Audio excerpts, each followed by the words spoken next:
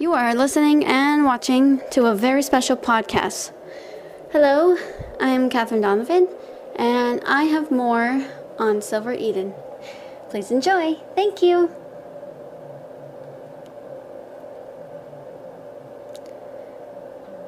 It was right there in the search box. Somebody typed in Yoichi Kimizuki torture. Sylver's eyes widened. What? What does that even mean? She thought. Solo realized that Sylver was trembling. Sylver put her hand over her heart to her chest, and she could feel it beating. Her whole body was becoming like butterflies. It was crazy. No.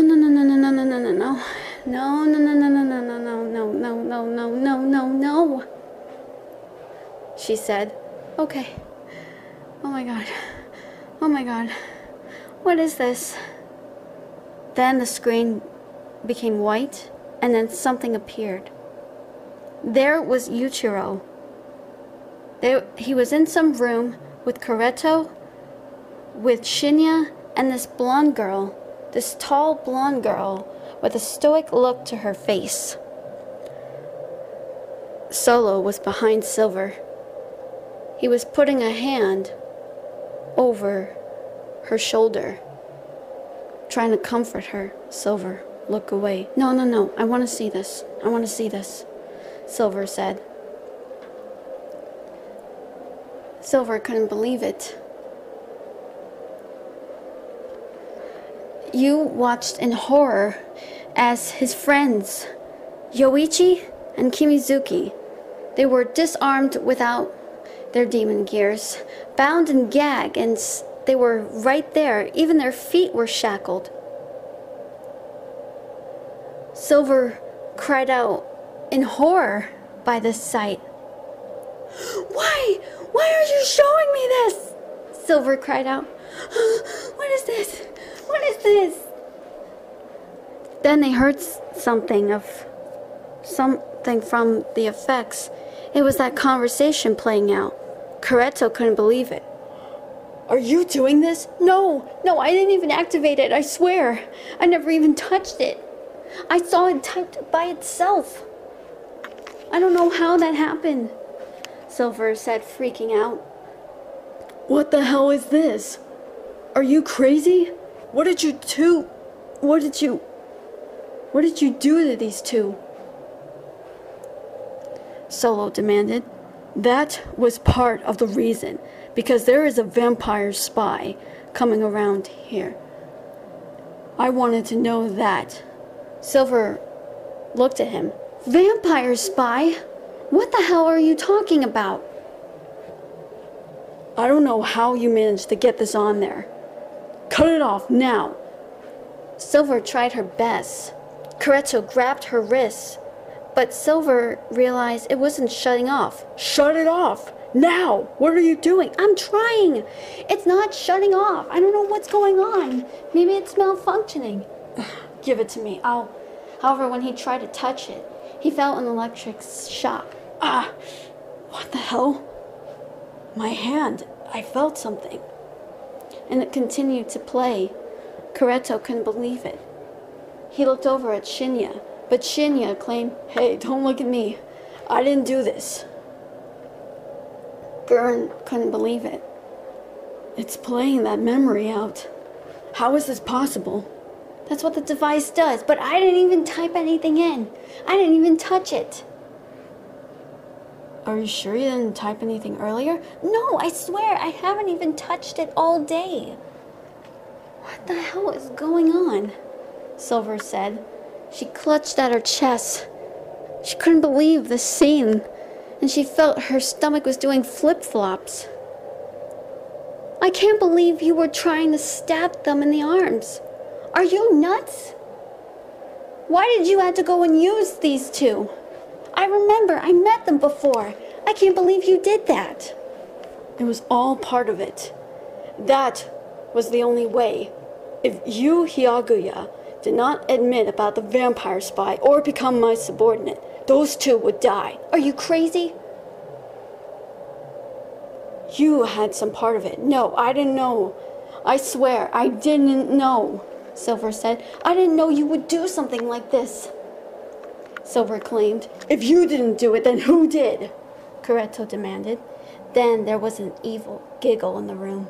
Sylver realized who that came from. Rosemary? Rosemary Fury, Sylver whispered. There she was, hair up in a ponytail and tied in a bun, purple dress, brown shoes, and she just managed to do a curtsy like a young lady. Oh, you see my work? I actually can activate it without even touching it, without anyone typing it in. I used my powers. Who are you? Coretto demanded. I am your worst nightmare. It's a pleasure to meet you, Coretto Haragi, Rosemary greeted. Sylver backed away. Solo managed to put his arm around her. Calm down. Don't give yourself away. It's Rosemary. It's really her. She's here. She found me. She found the Japanese Imperial Army. I know that. Just stay calm. Solo demanded. I didn't know Coretto Haragi would do this. I met that boy. I did. And the one with the glasses. I met him too. I'm sorry. Oh my God.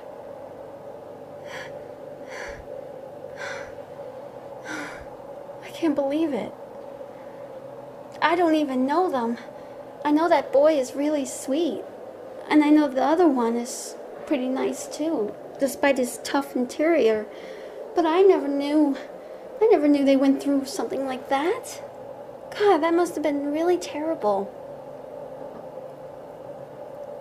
I know. I'm sorry. I'm sorry you had to see that. I can't forget about it.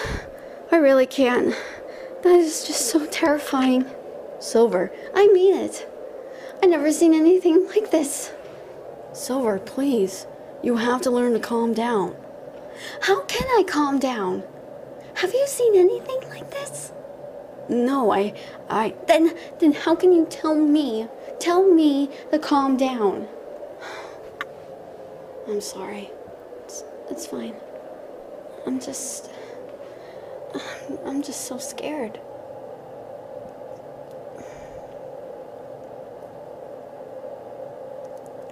As Rosemary began to talk, then she managed to take hold of Coretto Haragi's powers and used his demon gear against him, hurting him the same way that he commanded the soldiers to do towards Yoichi and Kimizuki.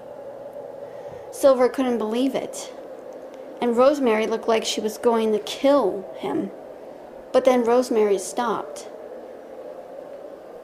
Rosemary dropped the sword next to Coretto, and she left after saying a few parting words. Sylver felt breathless.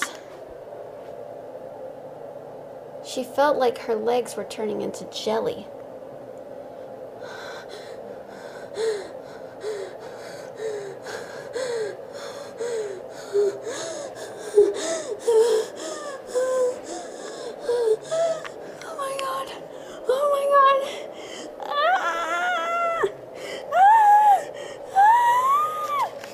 Sylver was screaming her head off.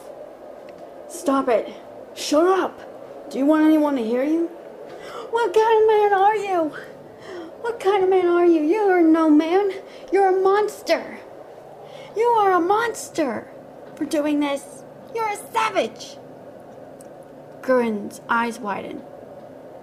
Sylver, I don't know what you are or why you're doing these things. But you are so cold.